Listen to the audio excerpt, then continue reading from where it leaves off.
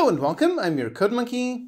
Now recently someone asked me when is the next tutorial, or perhaps a slightly different question, why so few tutorials lately? I started this channel 5 years ago pretty much just doing nothing but tutorials, whereas in the past few weeks I've definitely not done that many. I've been mainly doing just some more general talking advice videos.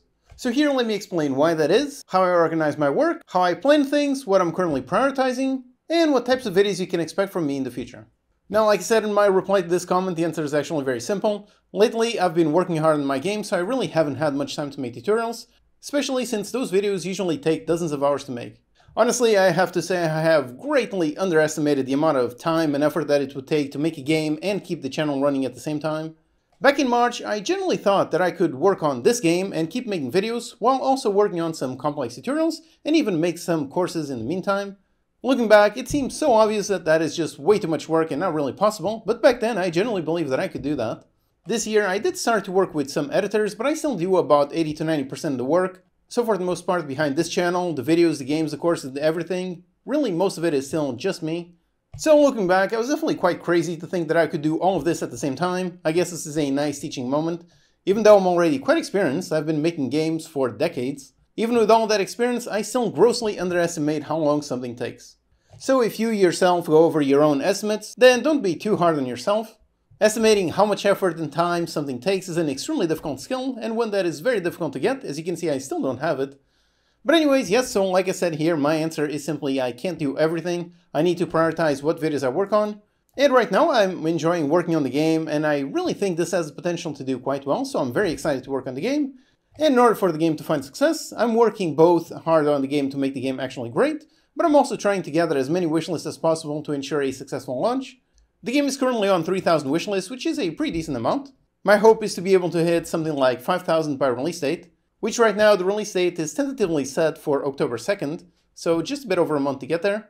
With that in mind, when it comes to choosing what videos to make, I am prioritizing things that might get more views, and importantly, videos where I can also mention my game in a way that makes sense. The reality is that tutorials, I really enjoy making them, I really enjoy researching something and teaching it, but whilst I do enjoy making them, they are simultaneously some of the most time-consuming videos to make, while also being the ones that get fewer views. And that's fine, I'm okay with that. But it does make it tricky to justify making it in times like these, where I have a very limited amount of time. A tutorial can take anywhere from 10 to 100 hours to make depending on complexity. For example, something like how to control Cinemachine through code, that video was pretty simple, so that might have taken just about 10 hours. Whereas for example, the tutorial on how to use Azure to make 5 really interesting game mechanics, that one was really interesting. I definitely loved all the research and learning all about the cloud and how to work with it.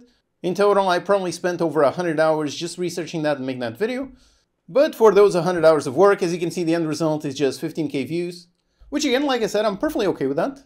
I've been doing this for long enough that I do know that tutorials will not do as well as different formats, and I'm okay with that. I absolutely do not regret those 100 hours that I spent researching and making this video. Personally, I really enjoyed researching a brand new area. The video has gotten just 4 views in the last 48 hours, and I really hope those 4 people really learned a lot from this video. But on the other hand, a more talking video, something like this one, all about when to polish your game, making this video to something like 10 hours, so much less than the other tutorial. And the more important part is what I mentioned a while ago, which is one of the reasons why I made this video was because I was going through this polish process in my own game, which again allowed me to mention the game in the video, and hopefully some of these people that watched it, some of them added the game to their wishlist. That's pretty much my priority right now. Do more general videos that don't take as much time so I can keep working on the game, and choose video topics where I can somehow include a mention of my game to hopefully gather wishlists, so that hopefully the final release in October, that one finds success. Like I said, I started this channel over 5 years ago, mainly with just tutorials. My main goal was sharing the knowledge that I had gained from making all of my games, and I very much still want to keep doing that. I love researching things and making videos explaining what I learned. I'm constantly getting ideas for things that I'd love to cover. For example, just last month I was playing Desperados 3 and I thought it would be really fun to make a really detailed video on something like a stealth enemy AI. I also thought about making a gold currency system that many games use. I'd like to make a simple online chat. I'd like to make a simple video on netcode for game objects in 2D. Maybe a video on how to control time, something on covering multi-threading basics. So you can see I have certainly no issue with lack of ideas for tutorial topics. Eventually, with enough time, I do hope to get through all of these. And of course, I've been a huge fan of Dot since it was first announced. For the past few years, I've always thought to myself, okay, so I'm basically just waiting for version 1.0, and when that comes out, I want to do tons of tutorials on dots. But then 1.0 finally came out, and it's exactly while I'm in the middle of all this work. So I have done some research on the 1.0 version, but I haven't yet managed to do a video on that. And I also do want to keep experimenting with these more general talking opinion videos. I think these can also be extremely useful in a non-technical way, since there's so much about game development that is not necessarily technical. So these are definitely topics that I'd love to talk some more about.